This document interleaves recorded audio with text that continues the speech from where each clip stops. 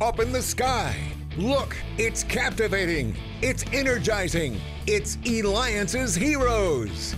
Eliances is the destination for entrepreneurs, investors, CEOs, inventors, leaders, celebrities, and startups, where our heroes in business align.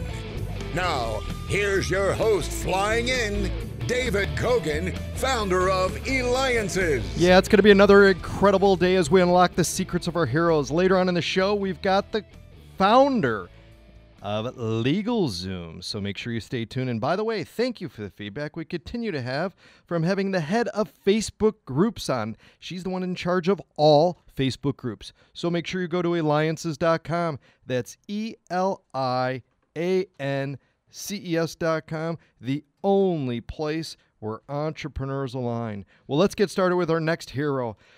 Unbelievable when you hear what he's done and when you hear what he's going to be doing. We have Michael Cammarata, and before I tell you his contact information, let's go right into it. Michael, you made your first million at age 13. Tell me, was that like a lemonade stand? Everybody else is doing lemonade stands, and yet you're doing your first million. What were you doing, and how did you do that? Web hosting. I actually started from a video game, but then I won my own server, and then I ended up sharing space on my server, and then it became a web hosting company. See, so all you parents out there that are telling your kids to get off from playing video games, well, look, it could happen, and they become millionaires. All right, so you were the co-founder of Schmidts Naturals. Talk to us about that and how you created it. Yeah, I think we started off in 2015, Schmidts Naturals, with the goal of making a natural alternative to traditional deodorants. And most of the people didn't think natural deodorant worked. And we had a formulation that was a powder-based formulation, but it was only in a jar at the time. And so it was a simple solution. We put it in a stick, and then we bring it to mass retail. The problem is powder-based natural deodorants have never been manufactured in mass before. So we actually had to build a factory. And then we started off with 4 people, 1,200 square feet, and then grew to over 160 employees, 30,000 square feet a couple years later, and then sold to Unilever. That is a huge accomplishment. You hear all that, listeners? He ended up building it and selling it to Unilever, which is just absolutely phenomenal. But why did you choose that specific industry to go into? I mean, what sparked it? Well, a lot of people have been telling me that 50% of all diagnoses come from what you put in, on, around your body. So most people think about like being healthy as like, I'm going to eat healthy, I'm going to go to the gym after 4th of July or New Year's or whatnot. But no one's thinking about every product they touch from when they wake up. They go to the bathroom, the restroom, the shower, they go into the kitchen, they have the household cleaners. So starting with the personal care segment and really deodorant, which is one of the most sensitive spots it treats, your armpits. It's like the exhaust for your body. And so we started there to make a natural deodorant that works. And then we started branching off into like toothpaste and soaps and shampoos, and making it synthetic free, so there's no carriers in the scent. It's a true natural essential oil. And from there, it just took off, and we made it affordable, because beforehand there was natural deodorant. They were liquid-based, so they weren't as effective, and the powder-based deodorants weren't really prevalent. And so when we were able to get the powder-based deodorant and formulation with quality essential oils to mass market at affordable pricing, that kind of changed the game.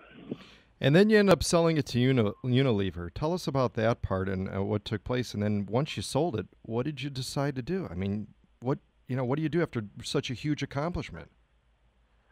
Well, my initial idea was I wanted to go IPO. Like, I was dead set on making modern wellness using natural ingredients and plant-based ingredients mainstream at affordable pricing. And so I was going an IPO route, and we had 11 offers from different strategics. And then a lot of PE funds and investors that wanted us to go IPO.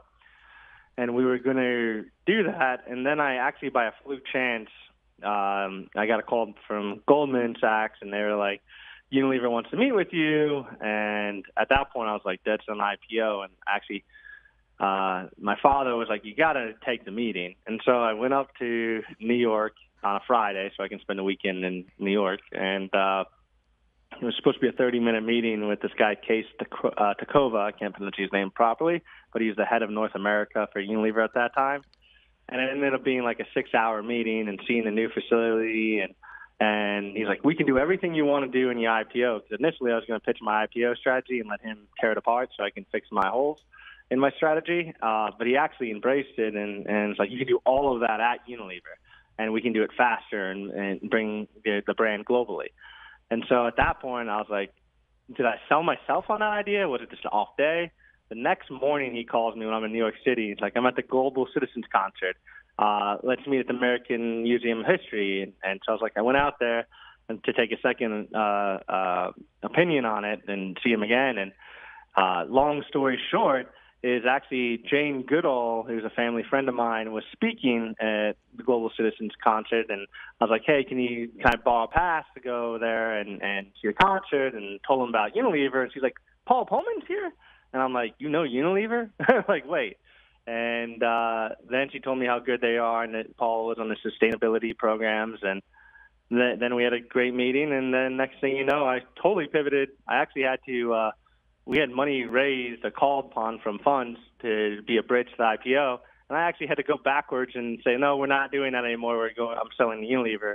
So it was quite the interesting 48-hour experience. And then sold to Unilever and joined as a CEO of a division and grew it globally. And that's how the Unilever deal unfolded. That's incredible. And we're going to find out what you're doing next, listeners, because it's going to blow you away because you're listening to me, David Kogan, host of the Eliances Hero Show. Make sure you go to Eliances.com. That's ELIANCES.com.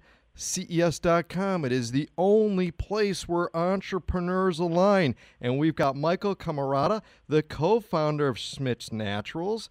And you're going to find out right now. And by the way, too, Michael, I want to let you know is that I smell really good. And you know what? I think it's probably because of your products. So I appreciate it. And definitely, you know what? If you make sure you go and you check out Schmidts Naturals. Now, Michael, steal the thunder because you end up selling your company, Schmidts Naturals, to Unilever. I mean, it can't get much bigger than that instead of going IPO.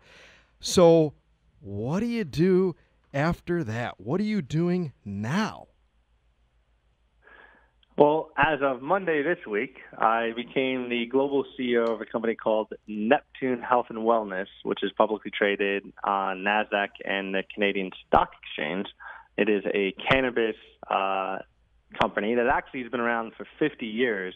They started in supplements and curl oil, omega-3s, and then they sold the curl oil business to focus on cannabis, and they're at the center of all ingredients. Like the one thing that I learned in the manufacturing side is the extraction process is the most valuable part. So when we would get fragrance for our deodorants or it's plant derived. You have to get the plants, and then you extract the oil, and then you formulate, and then it becomes part of the ingredient. So Neptune is really unique as it has a huge science team that's been working in this industry for 50 years on extractions. So I was very lucky and fortunate to be able to join them as the global CEO and service not just one brand, but hundreds of brands because they provide extractions to Telray and Canopy and T-God and many others. Super congratulations. That's huge news. And again, you can reach now Michael Cammarata at NeptuneCorp.com, publicly held company. Again, NeptuneCorp.com. And of course, we'll have it on our website at Eliances.com. Michael, we've got a little less than a minute left. And you mentioned about your father and the advice that he gave you of, hey, you got to take this meeting with the big dogs, right? So tell us about one or two secrets that he shared with you that you brought into that made you successful. I think it was confidence. There's one, making sure that you have confidence in yourself. Two, focus on the partners. Like it's not you can put the right amount of people if they're strategic partners and they help your vision and your business. It's about the collaboration. So as one, build your confidence in yourself. Two, focus on strategic partners and how together you can work to fulfill a vision. Excellent. Well, Michael, confidence and focus on partners. You're continuously looking for new ways to do business and keep people healthy. That's a hero, Michael Cammarata. Make sure you go to NeptuneCorp.com. This is David Kogan. When we return, the founder of LegalZoom.